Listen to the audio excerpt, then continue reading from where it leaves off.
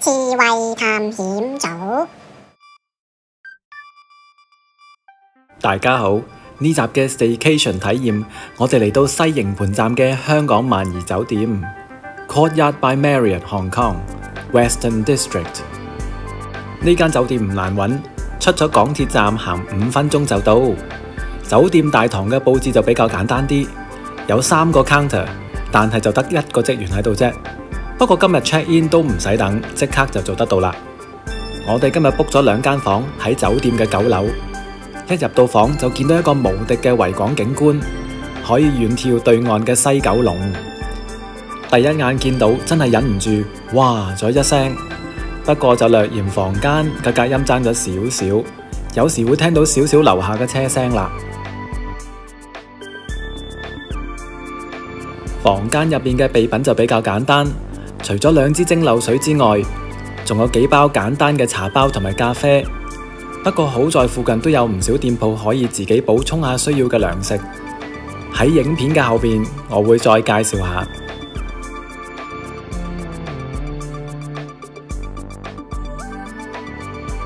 房間入面嘅洗手間望落都好乾淨，備品就好似平時嘅大牌酒店用開嗰啲咁樣。我朋友用過就話洗頭水麻麻地。如果你都對呢啲有要求嘅，可能就要自己帶定自己需要嘅過嚟用啦。另外，我朋友住嗰間房就有個唔同嘅間隔，但係一樣可以睇到好靚嘅維港景。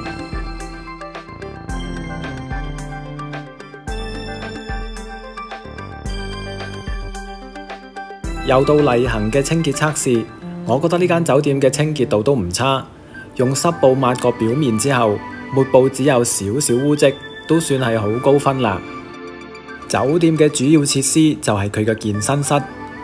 溫馨提示：健身室係有限度開放嘅，需要用嘅朋友要預先向酒店前台 book 定，同埋攞鎖匙卡先至可以入去 gym 房。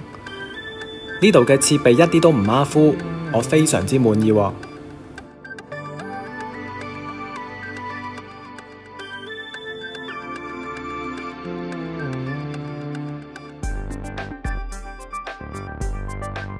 今次嘅住宿計劃包括咗自助晚餐。首先就見到好多人都會走埋去攞嘅海鮮，都補充得幾快，唔會話攞唔到嘅。壽司包嗰方面都係唔使點排隊就可以拎到嘢食啦。我覺得呢度最值得一讚嘅就係嗰位負責切燒牛肉嘅師傅，態度非常之友善，亦都會好唔吝嗇咁樣切大大嚿燒牛肉俾我哋。所以我哋個個都食得好開心。除咗燒牛肉之外，仲有熟嘅三文魚、蟹粥同埋清蒸清斑，都應該係呢個自助餐嘅主打食物。其他熱食嘅質素就一般啦，選擇就唔算太多啦。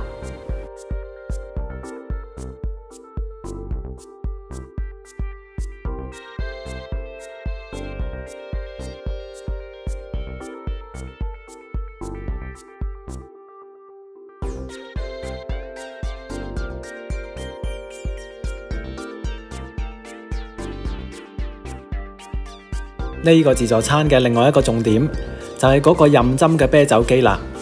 我見到其他客人見到有啤酒飲都顯得幾興奮喎。係時候試下啲嘢食先。呢度嘅生蠔都幾大隻，仲有少少海水味。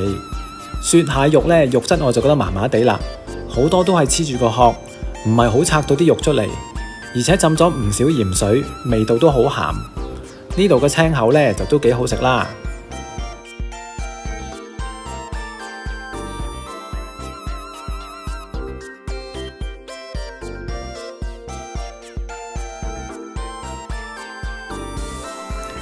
嚟到食甜品嘅時間啦！喺上集食雪糕食完唔夠喉嘅話，今集又可以試下一系列嘅 Mervyn 皮雪糕，而且今次有更加多嘅選擇俾大家揀，所以喺呢一方面我又非常之滿意喎。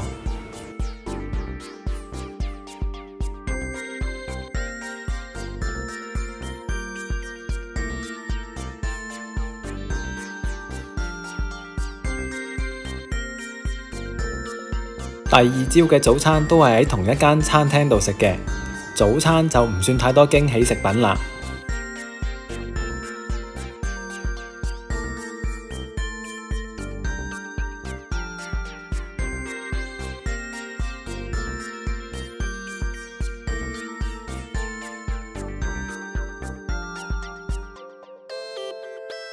我覺得呢度嘅點心水準就一般啦，以平價嘅住宿嚟講，就唔好有太大嘅期望啦。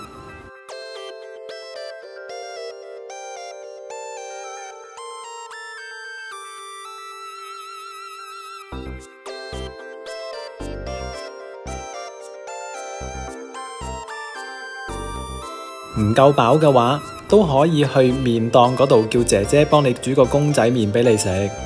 我覺得味道呢，比目測見到嘅好。酒店嘅麵包我就覺得麻麻地啦，牛角包嘅質地太過實在，我唔係咁識欣賞。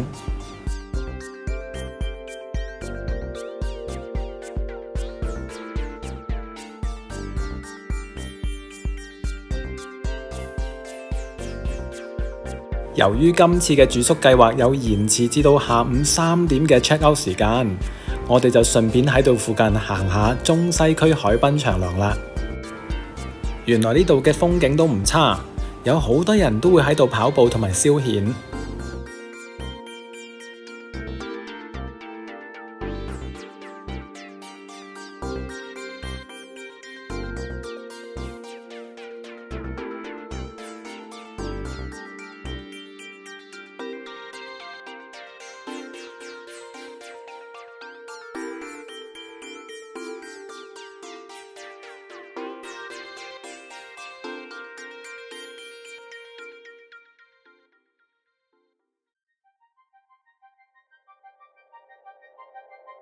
臨走之前，亦都可以試下呢度一系列嘅特色餐廳。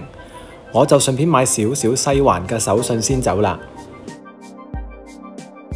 位於第2街嘅華爾登餅店，其實都幾出名佢哋嘅西餅同埋傳統餅食，好似呢啲蛋黃酥、皮蛋酥、豬肉餅、老婆餅等等，全部都好有香港嘅特色。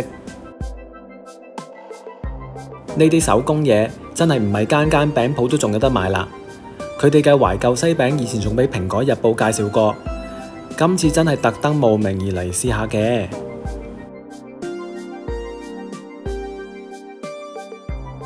我覺得呢個皮蛋酥做得好好食，入面嘅蓮蓉餡唔會太甜，襯托住皮蛋嘅味道做得剛剛好。佢嘅曲奇餅就真係好鬆脆，好好食。好值得下次再返嚟買返去請其他人食。整體嚟講，今次嘅住宿計劃包咗2個自助餐，雖然唔算好多嘢食，但係又有海鮮揀。其實以呢個平價嚟講，真係冇得輸啦。所以我覺得今次嘅住宿計劃性價比係5粒星。本影片並非廣告，全屬個人視頻分享，以上評分只供觀眾參考。如果鍾意呢段片嘅話，記住 CLS 3部曲，俾個 comment 同埋 like， 順便 share 段片同埋 subscribe 我哋個 channel， 仲有可以撳埋鐘仔搶先看。下一集見，拜拜。